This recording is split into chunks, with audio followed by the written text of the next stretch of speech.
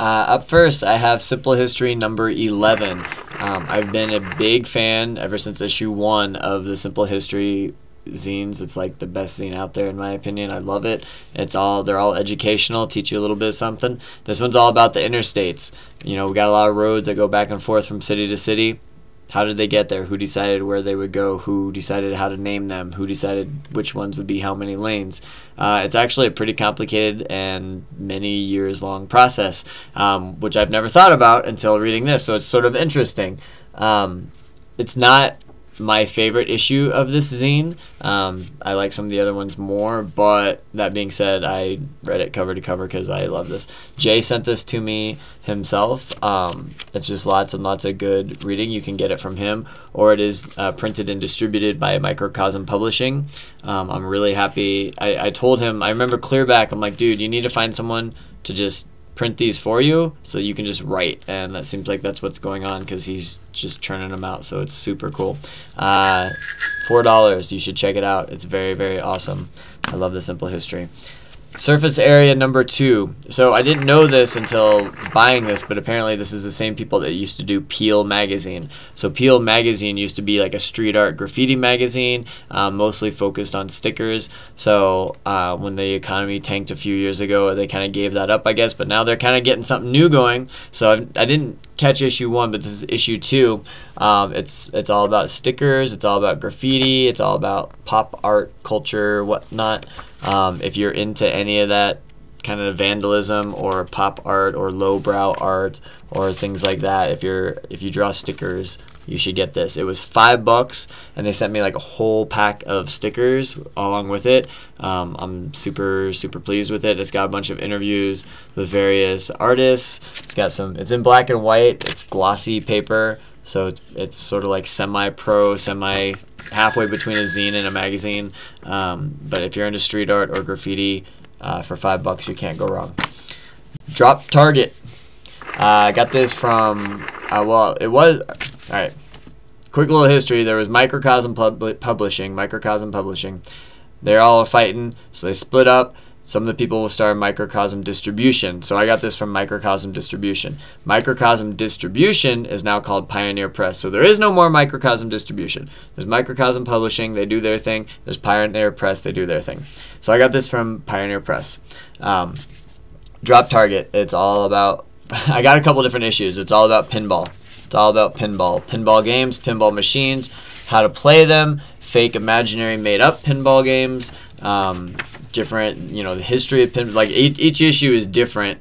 Each issue has a different theme, and they got a few different issues on their website that are for sale. Some are about the manufacturing of pinball machines. Some are about like strategies of how to play different moves, which I love video games, and I enjoy pinball. I'm not a huge pinball person, but I never really thought about there being moves. But this proved me wrong. There are moves.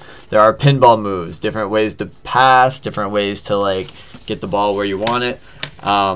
Mostly I just love weird subcultures, and apparently there is a huge subculture of people that are way into pinball games, and I think that is awesome. So I totally enjoyed this issue. Screen printed cover, that's pretty nice. It was $5. This is issue number 4, which is all about, like I said, moves. But there's a lot of other issues, so check it out. When I ordered from Pioneer Press, they threw this in for free. This is called Revolution Summer. I don't know if Pioneer Press does this. It says it's printed by Herbivore Books back in 2008, but this guy Josh Hooten from Portland wrote this. It's all about bikes and bike riding, specifically a couple different like very long bike rides. So I guess there's like some big ride that happens every year where people ride from Seattle down to Portland. So this is all about him partaking in that, and then it's got some other bike related stories. Not really any pictures, just all text. If you're into bikes, if you're into long bike rides, the reason I related to this is that I love riding bikes, but I'm not like an expert.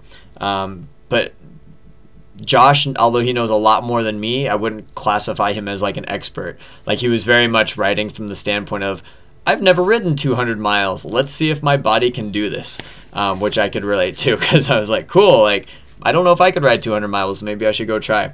It reminded me of Next Stop Adventure, which is another zine that I totally love, has a lot of bike riding.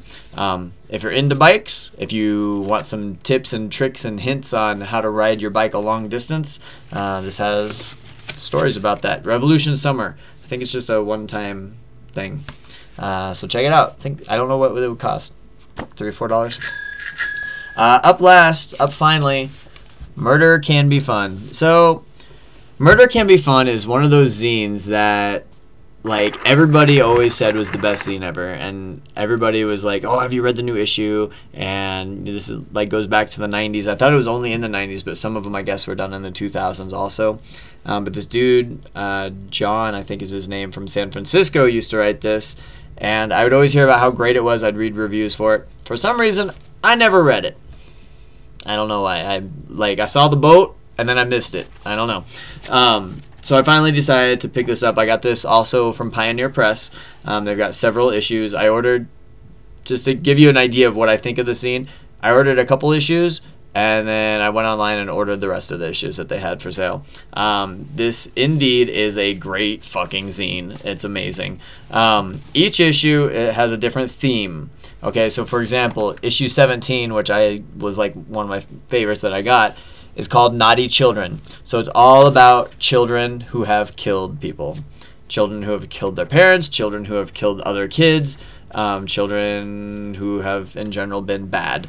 And it's not like current modern. I know there's a lot of kids that kill people now, but I kind of appreciated that this is actually, like, this one is Naughty Children 1640 to 1960. So it's like all these old school, stories about kids killing people.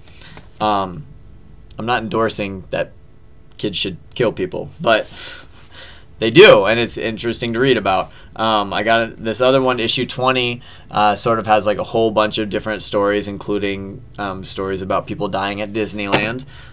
Issue 18 I got was Sports Thrills, which is all about people dying while playing various sports, while watching sports, soccer riots, things like that. It doesn't endorse murder, but it also doesn't really like condemn it. Like, he writes from a really interesting standpoint where, like, he'll constantly say stuff where you kind of like laugh at the irony of what he's talking about, and then you're like, I really shouldn't laugh at that because someone died. So it gives you like this funny, weird mix of feelings. But he pretty much just like researches. Like, he does a lot of research. You can tell he's written like read tons of different books and all these different articles that have been written. And he like researches it really well. He's just recounting stories that we have, maybe forgotten.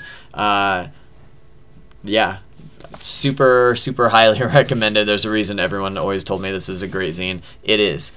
If you're gonna read one zine, read this one. All right, that's it. Thanks.